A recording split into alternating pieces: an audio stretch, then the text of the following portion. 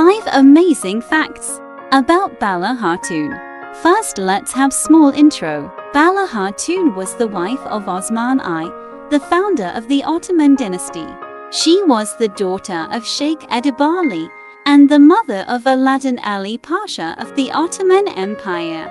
Edebali became Osman's mentor and gave him the Ghazi sword.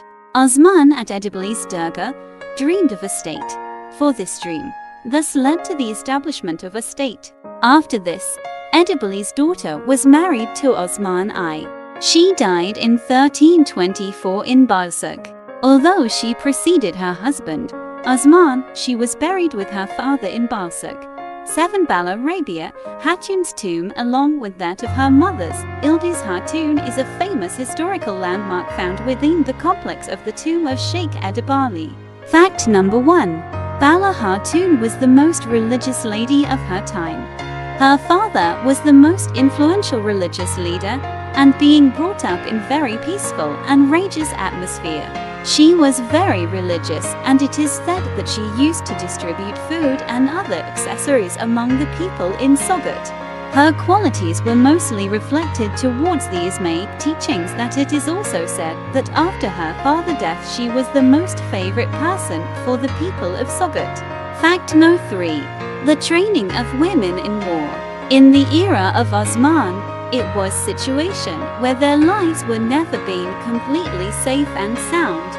There was always a risk of attack and getting killed by enemies or became a victim to their torture. Especially, women were the most targeted. So Bayesian Rum, meaning Anatolian Women's Union, is allegedly the world's first women's organization founded by Fatma Baisi, the wife of Ahi Evran, in order to organize and develop women, whose members are migrant Turkmen women in Anatolia in the 13th century. Bayesian Rum, who contributed to the recognition of Islam and Turkification of the mother tongue, helped Anatolian women fight alongside their husbands in defense of their homeland against enemies when necessary. It has supported the development of women at many points, from culture to arts. Bala Hatun was daughter and Ahi Bey, so after her mother's death she was the one who took after the control and led it. Although information about Bala Hatun being their head is taken from the point that it was founded by an Ahi woman, and it continued till late century, which was the era of Osman I. So it means the control was in Bala's hand, although the info is not confirmed whether she was or not.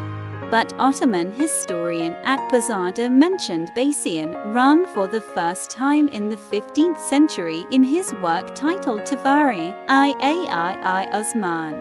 Fact no. 3. The ownership of village.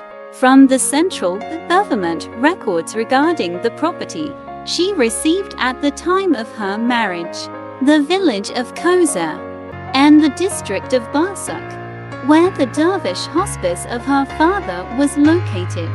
Her father Sheikh Edebali was an influential religious leader in the Ottoman territories. Fact no. 4. The magical love of Bala and Osman.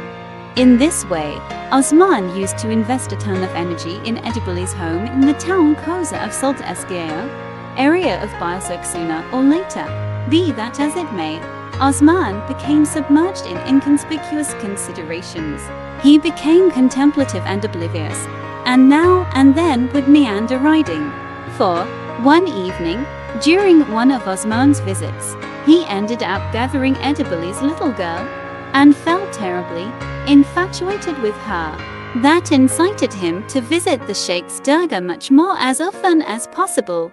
Furthermore, with each ensuing visit his solitary love became much more. He sent a marriage proposal, but even after that her father rejected it. But Osman and her father relation were not disturbed by it.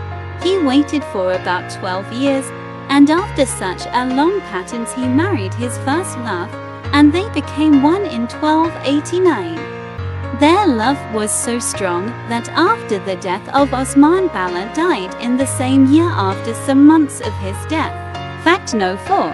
Separate living in Sogut. Bala Hatun being in great love with Osman still, lived separately from Osman after her father. In her late years of life in Bilsik or Sobat not confirmed, but mostly it is Bilsik, where she looked after the dargah of her father. Also it is the same village whose ownership was given to her.